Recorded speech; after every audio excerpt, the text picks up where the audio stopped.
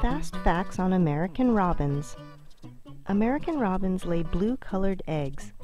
Scientists found out that the blue color of the eggs protects the embryo from harmful sunlight.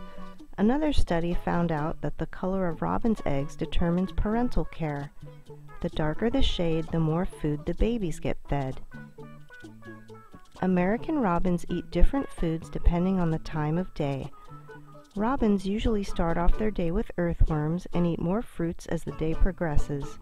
Robins have a sweet tooth and will indulge in berries like raspberries and blackberries during the winter when worms are harder to find. Unlike other birds, they don't feed on bird seeds. American robins can become intoxicated. Alcohol forms in berries as they ferment with the first frosts. Freezing causes the berries to convert starches into sugars. When the robins feed on these fermented berries during the winter, they can become intoxicated.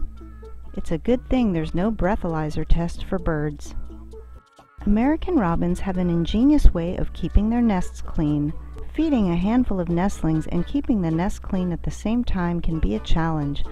Luckily, the nestlings produce a fecal sac, which is like a white diaper with poop inside it after every feeding. The mother robin then collects the sac and drops it far from the nest. Think of it as disposable diapers.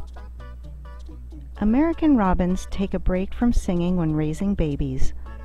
The American robin has a song for every occasion, whether it's dawn or dusk, whether it's before the storm or after the storm. The only time they stop singing is when they are raising young. This is because each baby consumes almost 3 pounds of food during their 2-week stay.